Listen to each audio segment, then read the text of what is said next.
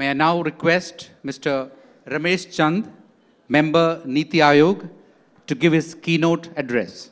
Organizer of this event, panelists, and my dear participants, I want to thank Raj Chengappaji for inviting me to this conclave. And I attended previous 3 sessions, and I just want to say that I learnt a lot about Tamil Nadu. I hope this session also will throw a lot of useful information for you. Friends, you will agree with me that Tamil Nadu is well known for progress and growth of industry in this state. But what is lesser known about Tamil Nadu is its achievement in agriculture, which I find are also quite impressive, but they are less highlighted. So I'm happy that the organizer included agriculture as one of the theme for discussion in this conclave. I feel that in Indian state and for India, if we talk about development, growth, welfare, the discussion remains incomplete if we do not include agriculture. Why I say so, I will give you simply 3 reasons. One is that agriculture is so important for inclusive growth that those states which ignored agriculture and had highest per capita income in the country for many, many years, they have not impressive record in reducing poverty and improving socio-economic indicators.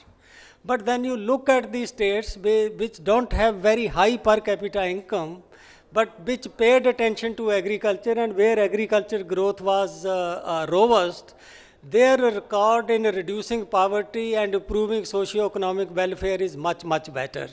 There's no time, but I will only say that you compare Maharashtra and Tamil Nadu, the message will come out clearly that Maharashtra, with so much growth of industry, was able to reduce poverty only from 40% in 71 to 17-18% in 11-12. But look at Tamil Nadu, because it was early adopter of Green Revolution technology, it was able to bring down poverty to 1/5, from 50% in 11-12 to 10%, and I give credit that the state was having very balanced approach toward its development, both agriculture as well as industry and services, not ignoring agriculture and paying attention to this services and industry alone. The second reason is that these days biggest challenge for India and also most of other country is employment. The way industry is going ahead, they are adopting capital intensive approach and labor displacing approach in most of the cases. That is the nature of technology also. We talk about robotic, AI, artificial intelligence, etc. So you just find. I did a study and published a paper some time back, it is in EPW, that in rural India after 2004-05, growth of industry was 14% per year, industrial output. But growth rate in employment was only 0.5%. So you can imagine that if we are not paying attention to agriculture, or if we are not paying attention to job, how we will take people out of agriculture where the number of laborer is excessive, and how we will provide employment to rising workforce. Even in case of Tamil Nadu, though we have so much appreciation for the industrialization which is happening here, please check the unemployment rate in Tamil Nadu from PLFS data.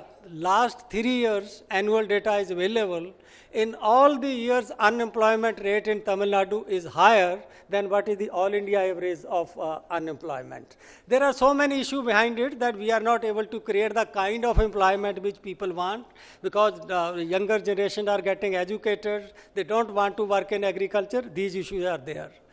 The third issue for paying attention to agriculture is sustainability. No time, I hope during discussion we will take it up. So in the subsequent 10 minutes or so, I would like to share with you first brief achievement of Tamil Nadu agriculture since adoption of Green Revolution and lessons from that, and then some takeaway for way forward for agriculture sector in Tamil Nadu. Well, Tamil Nadu was among early adopter of Green Revolutions, and many of the states which were early adopter of Green Revolution, if you look at their present growth in agriculture, it is not impressive. It is even less than 2%. In Punjab, it is 1.4%. But in case of Tamil Nadu, even if you look at the last 10 years, the growth rate of agriculture is 5%, and India average is only 3.5%. So this is unique about Tamil Nadu, that despite being early adopter of Green Revolution and even increasing productivity of rice, making use of Green Revolution technology, the state did not stop there, and its agriculture has been growing at a very robust growth, particularly during the last 20 years. So after making use of Green Revolution technologies, I think the potential of that first wave was exhausted in the state in early 90s. Tamil Nadu agriculture witnessed a very serious deceleration in agriculture for almost 10 years, started around 93, 94, and it went up to 2003 or 4. But after that, it bounced back in a very big way. And the two main instruments for that bouncing back one was a very large shift toward horticulture crops between 2002-03 and 11-12. In Tamil Nadu, 10% of area is put under horticulture. All India average is only 5.2%. So that was the kind of diversification which happened between 2002-03 and 11-12. After that, there is no increase in area share of horticulture. That is the second wave to which I will come. So this after Green Revolution and after that deceleration, this first wave of growth started around 2003-04 and continued up to 11-12. It was mainly driven by high-value crops, fruit and vegetable, and dairy. The output of milk in this state doubled in 10 years between 2001 and 2011. So that was the kind of growth, that dairy growth and high-value crop growth, which gave Tamil Nadu very respectable growth in agriculture from 2002-03 up to 11-12. After that, the area under fruit and vegetable, in fact, declined. Some other kind of diversification started happening. The states start experiencing water stress. This is a long story, but I'm just giving you the brief messages. And what happened in the second wave is that first wave of diversification was high-value crops and dairy. So we talk about Green Revolution, but what is the achievement of White Revolution is much bigger than what you find achievement of Green Revolution if we identify Green Revolution with cereals. So another revolution which country witnessed was of Blue Revolution. I will talk about that also a little bit. So after 11-12, what happened that horticulture growth in the state came down significantly. And milk production also came down significantly. Growth in milk production also came down significantly. But then two new sources emerged. One source is, if you look at the growth of meat sector, buffalo meat, particularly in Tamil Nadu, in 7-8 years, the growth rate was 20% every year. There are issues related to this, that Tamil Nadu was slaughtering 1 lakh buffalo every year. And as a result, number of buffaloes in Tamil Nadu declined from 12 lakh to 2 lakh. So it is not sustainable. There is other aspect of it which we need to discuss, but it provided big push to growth rate of agriculture sector. The second aspect, which is very, very amazing and which is again unique to Tamil Nadu, is that it diversified toward orphan crop, toward neglected crop. Area under millet in Tamil Nadu after 11-12 increased by 300%. Area under pulses increased by 60%. Area under maize also witnessed big increase. Area under jowar also witnessed big increase. Area share of rice, of course, declined. So what is surprising is that these crops are considered low productive crop, all those kind of things. But in case of Tamil Nadu, even through diversification in these, toward these orphan crops, pulses, millets, the state is able to harness 5.2% annual growth in agriculture between 2012 and 2021, which again I will say is among the top 3 states. That is the kind of growth which has happened. And that helped the country in many ways, that if you are producing more rice and wheat today, you are adding to the burden of stocks.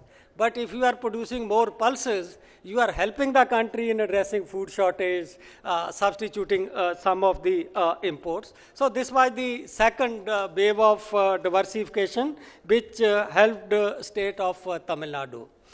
As a result of these two waves of diversification, today if you look at aggregate crop productivity in Tamil Nadu, you will find it is 50% more than what is all India average. If you look at labor productivity in agriculture in Tamil Nadu, it is 60% higher than what is the all India average.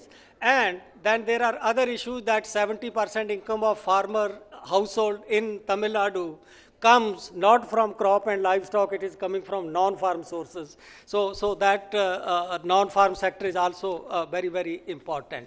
So given this background, what is my takeaway, what comes to my mind, that what are those areas on which Tamil Nadu should focus in the coming 10 years? I will quickly list 7-8 areas.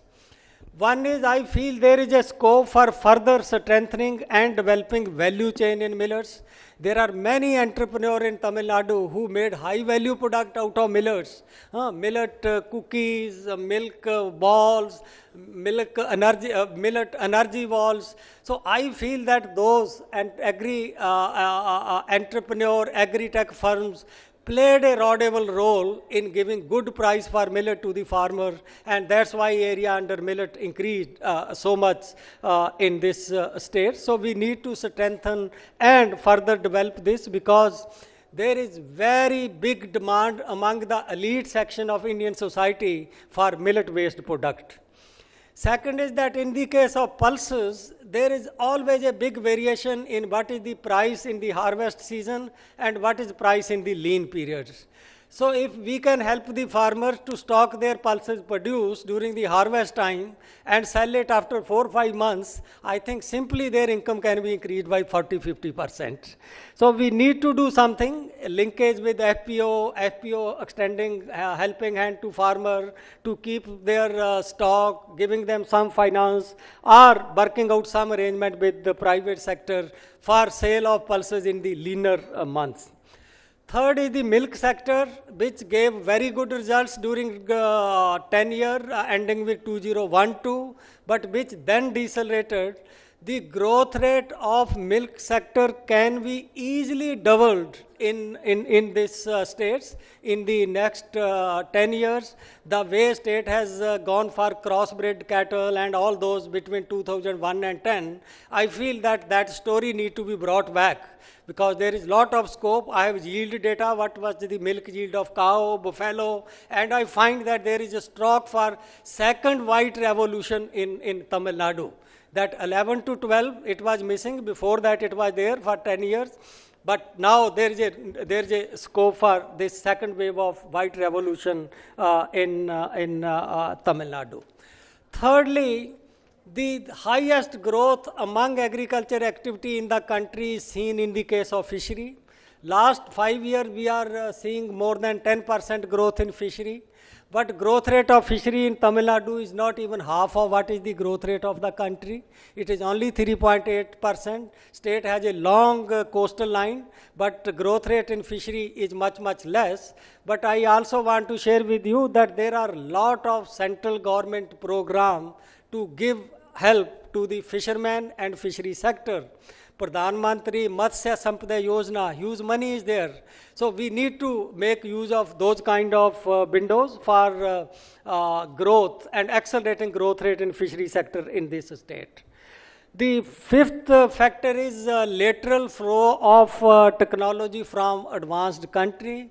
we have some experience that, that some of the technology which is coming, you see, we should not take unnecessarily pride that desi technology, indigenous technology. Let's not forget that beet revolution came from Mexico. Rice revolution came from Erie, Philippines.